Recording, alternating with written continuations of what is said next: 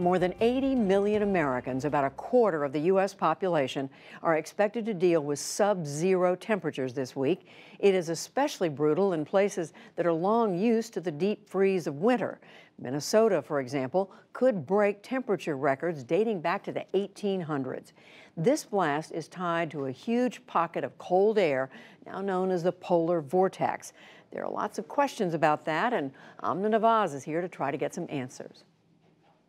Judy, wind chills in several states have already dropped or soon will drop to the negative 40s or 50s, which leaves people trying to understand what is behind this weather phenomenon. Is there a connection between climate change and this cold front? And for some skeptics of climate change, it's providing new fuel for their disbelief.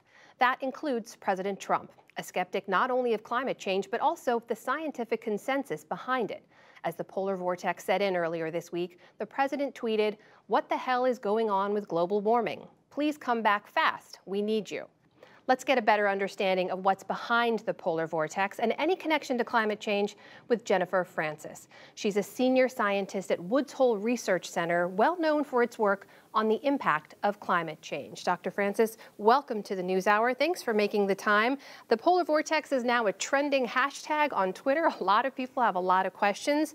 Let's start with that. What exactly is the polar vortex, and why are we dealing with it right now? Yeah, so the polar vortex is a new word in the lexicon of Americans, just starting a few years ago, and it gets used wrongly often. What the polar vortex truly is way up in the atmosphere over the North Pole, about 30 miles up, is a ring of winds blowing in the counterclockwise direction that keep the cold air bottled up over the Arctic, way high up in the atmosphere. So this is called the stratospheric polar vortex. That's the real one. And what it often gets used wrongly for is to talk about the jet stream, which is much lower in the atmosphere. It's really what creates all of our weather that we feel down here on the surface. It's also a river of wind that flows around the northern hemisphere, but at a much lower level. So there are these two spinning rivers of wind up over the northern hemisphere that control our weather. And right now, the true polar vortex has actually split into two, which doesn't happen very often. And one of those lobes of cold air that normally is bottled up right over the North Pole has drifted down over North America and brought all that cold air with it. And that's why this particular cold front or cold air mass is just so severe. So that's why we're dealing with it right now. But you mentioned it's split into two. Explain that to me. Why did that happen? What we think is happening that connects back to climate change is that back in the summer, we lost a lot of ice in a region just north of western Alaska in the Arctic Ocean. That allowed a lot of extra heat to get absorbed in the water there. And in fact, the ice still hasn't grown back. And that heat then gets re-emitted back to the atmosphere during the fall and winter when the cold air comes back, and it makes kind of a bulge in the atmosphere. And if that bulge gets big enough, it can actually make the jet stream take a northward swing right there. And if that northward swing is big enough, it'll send wave energy up into the stratosphere where the polar vortex is, and it can kind of knock it off its rocker, if you will. If you can think of like a top spinning up there, it can bump into this top and get it to wobble. And sometimes it wobbles so much that it actually creates this split in the polar vortex. So just to summarize, you think the heat there, as a result of climate change, is basically causing a disruption in the polar vortex that already exists. That's what's causing it to shapeshift and move, and that's why we're experiencing it now. That's the link between climate change and this weather phenomenon. Is that right? That's what we think is going on. It's a very new topic of research. It's certainly not settled. There are only a handful of papers that have come out so far that are supporting this hypothesis, but it certainly looks like it. This year is a classic example. Last year was too.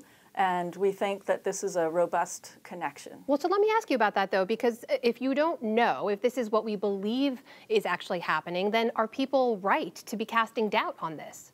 Well, you know, that's how science works. Somebody has a hypothesis or an idea how something is connected. They do a bunch of experiments. They look at the real world and analyze the real atmosphere and look at how things are connected in the real atmosphere. And then sometimes they use numerical climate models or sort of like our weather forecast models to try to simulate those connections. And by doing that, that gains credibility and gives us some confidence that these sorts of connections exist. But the problem is the atmosphere is a very complex beast. So there's still a lot of research to do, but I think this concept has gained a lot of traction in the last few years, and there's really no alternative explanation other than this has just happened by random chance. Dr. Francis, I'd like to ask for your help in making another distinction, if you can, for us between weather and climate, the difference between the events that we're seeing and talking about and this overall trend of climate change. Right. So more generally, climate is just the long-term average of the weather conditions that happen in a given area. So, for example, where I am right now in Florida, typically it's a warmer climate than it is up in Boston, where I usually live. So that would be climate. But weather is the day-to-day variation. Some days it's colder than normal, some days it's warmer than normal, some days it rains harder than normal. So those day-to-day fluctuations are the weather. Sometimes they're referred to as the difference between your personality, which is kind of how you are most of the time, and your mood on any given day. So it's that kind of a relationship. But as we know, the climate is gradually changing. Actually, it's changing rapidly compared to changes in the past.